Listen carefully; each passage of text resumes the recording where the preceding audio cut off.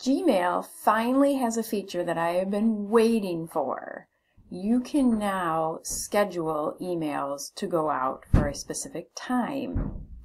You can see I have one scheduled to go out, and it's a test email, and it even tells me what time it's scheduled to go out for. Let me show you how you can set this up. So we're going to go to Compose, and I am going to schedule this to go out to myself. Do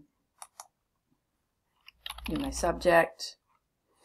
When you go down to send, there is a little arrow there, and then it says schedule send.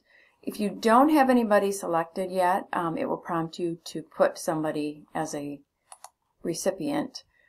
It'll suggest some times, but you can also pick a date and time. It wouldn't let me do, I think I had to do like 5-minute increments, but basically I can schedule this to send, and you'll notice it pops up in my scheduled. When I selected scheduled, it automatically created this, I'll call it subfolder, in my inbox so that I can manage and monitor my scheduled emails. So hopefully you are just as excited as I am to be able to use the scheduling feature in Gmail.